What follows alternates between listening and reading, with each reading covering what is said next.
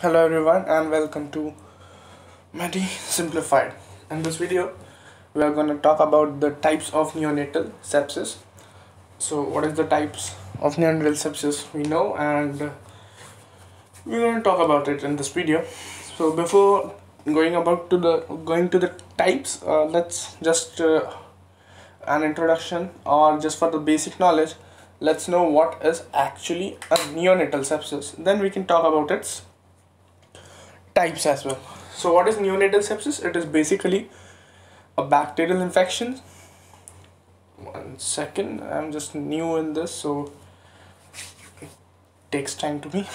So it is a bacterial infection. Bacterial infection.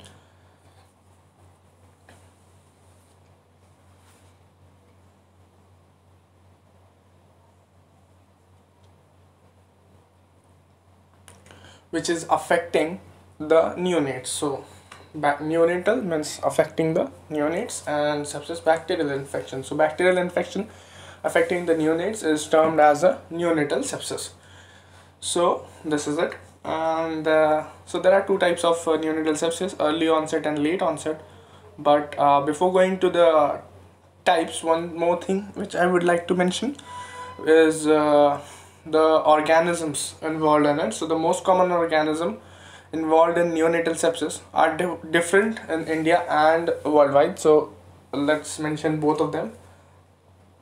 It's in India, it is Klebsiella, whereas in worldwide it's group B, Streptococcus. So once again, in India it's Klebsiella. Second,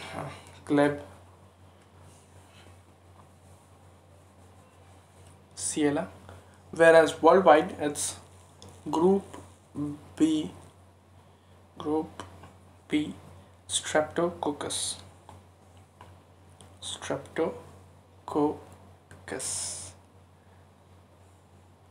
All right.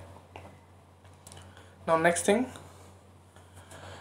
suppose you are giving an entrance exam, and if not given any region, so as we are giving exams in India, so we should mark the answer as Klebsiella if there is nothing mentioned that worldwide or any eastern, western. So we should assume that if we are giving exam in India, so it's asked about India. So now types of neonatal sepsis. It's early onset neonatal sepsis and late onset neonatal sepsis. So once again, there's a time duration on which this early and late onset has been divided. So, and also in this we are not going to talk about them individually, rather we are just going to differentiate some important points between them, so that we can kind of understand the basic difference between them. So early onset and late onset.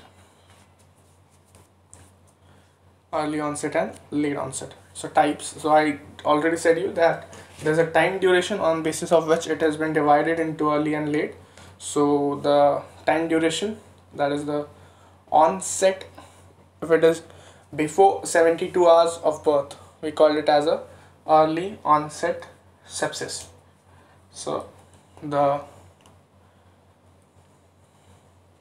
one second, yes, so the onset, if it is less than 72 hours of birth, we mention it as a early onset neonatal sepsis. So next thing is late onset. If it is less than 22, it is early. So if it is more than 72, we call it as a late onset sepsis. If it is more than 72, it is late onset sepsis of birth. Yes. Now the sources of this infection, from where does the neonate gets infected? So the source of infection in early onset and late onset, both are different, and what to say, defined for both the entities. So if it is an early onset, the source is maternal. So within 72 hours, it's but obvious the child can get infection only through mother. Whereas if it is a late onset, that is more than 72 hours, it can be in a hospital or community acquired infection. So any hospital related or community related acquired infection is called as is the source of infection in late onset neonatal sepsis. So less than 72 hours, maternal source, early onset. More than 72 hours, hospital or community acquired, is late onset. Now talking about the risk factors. So if the risk factors for the early onset are chorioamnionitis. It should be remember. It's an potential questions also. It's kind of a potential question of examination also. So we should remember it. That is chorioamnionitis. Whereas foul smelling liquor from the baby and PPROM, as premature rupture of membrane, is called as is a risk factor for early onset neonatal sepsis. And if we talk about the late onset neonatal sepsis, the only risk factor is in a hospital or some relative is touching the child with an unclean hands. Once again, unclean hands. There's only one risk factor for the late onset neonatal sepsis, and that is unclean hands. So it's an advice to all the people that they should not touch a baby with an unclean hands, because she or he may got late onset sepsis if it is after 3 days basically. So now types of infection. In case of early onset sepsis, the child gets pneumonia. The child gets pneumonia. Whereas in late onset sepsis, the child gets septicemia. The child gets septicemia. And the next infection, which is very dangerous for the child, it is meningitis. Okay, so this is the broad difference between the early onset and late onset neonatal sepsis.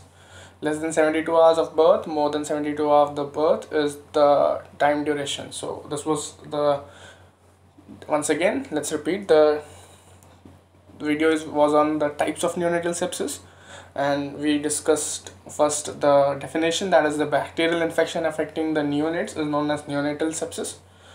Most common organism, as I said, it's different in India and worldwide. So in India it's Klebsiella, whereas worldwide it's group B streptococci or streptococcus. Group B streptococcus. Now talking about the types on which the video was exactly, early onset and late onset. Early onset less than 72 hours, late onset more than 72 hours of birth. Source for early onset was maternal, and for late onset it was hospital acquired or community acquired infection, any hospital or community acquired. So the risk factor was once again chorioamnionitis, foul smelling liquor, PPROM, and for the late onset only one, that is the unclean hands. Types of infection in early, it's pneumonia,